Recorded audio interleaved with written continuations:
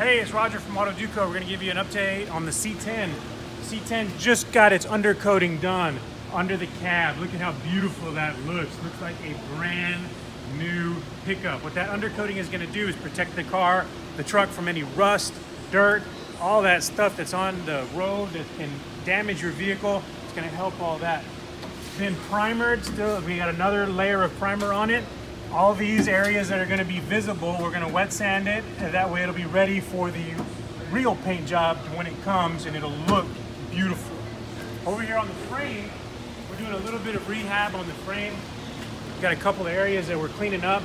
This is the control arms, upper and lower control arms. We're replacing the ball joints. We're replacing the rubber bumpers that help to make sure that the frame and the control arms don't smash against themselves and have metal on metal hitting all over the place. These little bumpers are in the front here.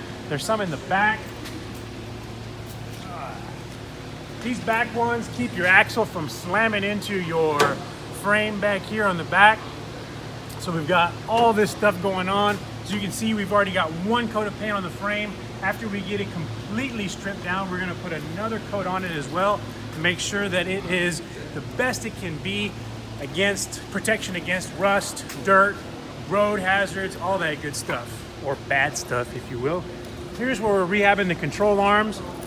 Charlie's over here cleaning up the lower control arm, taking away all that grease and dirt.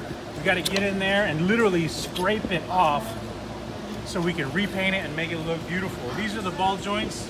We're gonna go, I'm heading to Summit to get these. Sorry, Charlie, didn't mean to mess up your work there. And there's another rubber bumper as well. So that's the update for today. Y'all have a wonderful day. Thanks a lot. Be safe.